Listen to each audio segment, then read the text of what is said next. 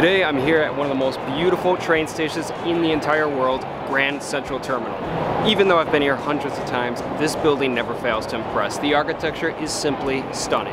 Today I'm actually here for two separate reasons. One is to see a brand new part of Grand Central Terminal, and the other is to visit the legendary Grand Central Oyster Bar.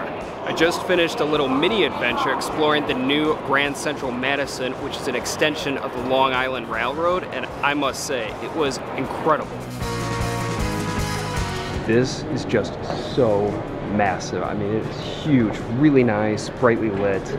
Wow, this is so much bigger than I thought it'd be. It basically means passengers can board Long Island Railroad trains here instead of going all the way to Penn Station.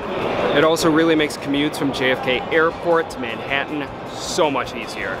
That was certainly a fun side quest, but it's now time for the main event, the Grand Central Oyster Bar. The restaurant has seemingly been here forever. It is absolutely legendary, and I've been wanting to go there for a long time, but because of the pandemic, it was closed for the majority of it. But today's the day for oysters, so let's check out how this legendary establishment measures up.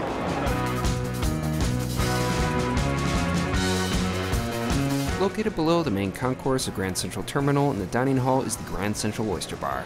The establishment has been there since the train station opened back in 1913. It's an absolutely massive restaurant with multiple seating areas. I chose to sit in the main dining room, and while it was practically empty after I arrived when the restaurant opened, it gradually filled up throughout my lunch.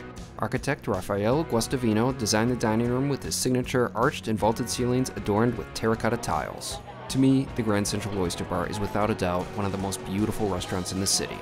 I just got seated. This dining room is so insanely gorgeous. Just wow.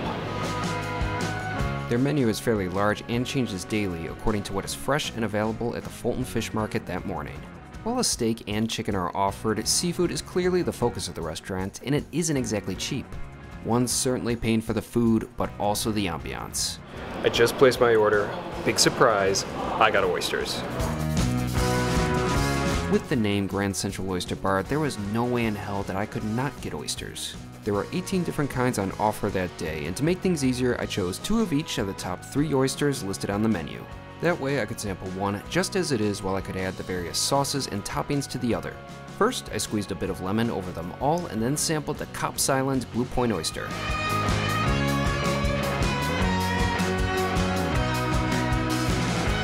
It was simply everything that one could want with an oyster. It was so fresh, had tremendous flavors, it was fantastic. Next was the Beau Soleil from New Brunswick.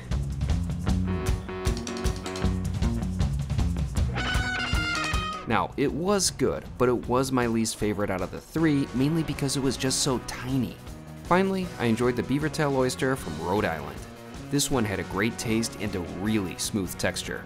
It was a close call between the Beaver Tail and Blue Point oysters regarding my favorite, but ultimately I felt as if I enjoyed the Blue Point the most. Ironically, the Blue Point oyster was the most affordable option available that day. To finish off some of my remaining oysters, I utilized some of the condiments like the cocktail sauce and Tabasco sauce.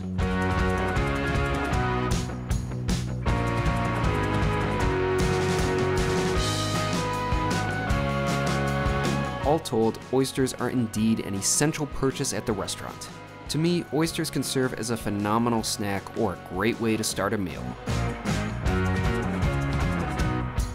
After finishing, I was presented with a fresh roll of bread and butter.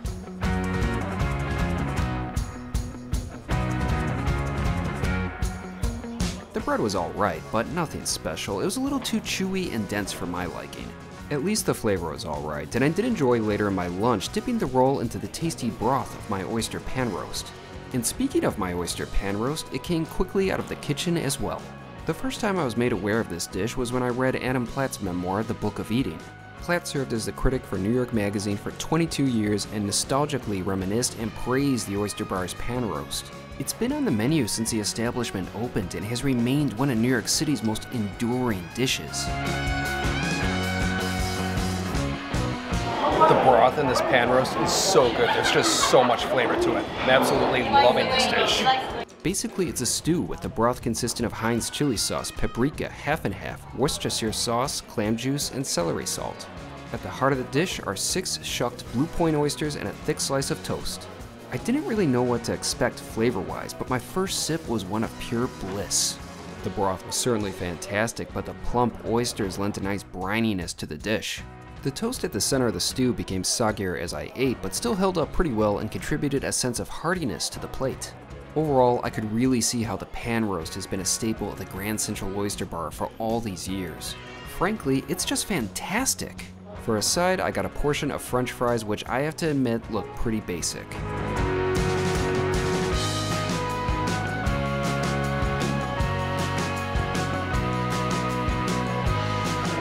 The fries are decent. They actually taste better than they look.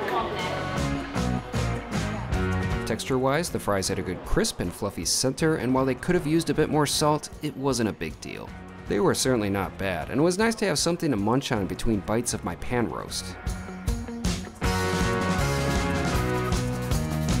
All of that food was really good, but I of course saved room for dessert. The Grand Central Oyster Bar has a moderately sized dessert menu consisting of basic but classic offerings.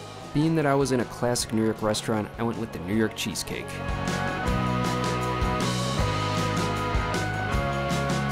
For the most part, it was good, but it wasn't anything special. It really needed a fruit sauce or some other component to make it more interesting, but like I said, it wasn't bad, it just needed something more. But overall, my lunch at the Grand Central Oyster Bar was a great experience that was more than just about the food. The atmosphere, history, and architecture makes the Grand Central Oyster Bar a place like no other. It's a classic New York City institution for sure.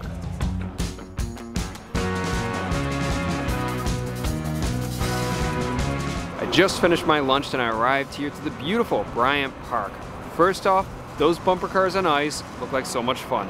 Second, I really enjoyed my lunch at the Grand Central Oyster Bar. My oysters were great, and that pan roast is a really interesting but flavorful dish. I really enjoyed it. Now, I definitely think there are better seafood restaurants, better places to get oysters and other shellfish here in New York City, but there's a certain appeal to the Grand Central Oyster Bar that isn't found in many other restaurants. It's simply such a beautiful dining room. It is stunning. It feels like I'm dining in a completely different era. Eating at the Grand Central Oyster Bar is an experience that transcends the food. The place just feels like pure New York City. In summation, I loved my food today, especially the oysters and pan roast, but the overall experience was awesome. I can't wait to return to the Grand Central Oyster Bar.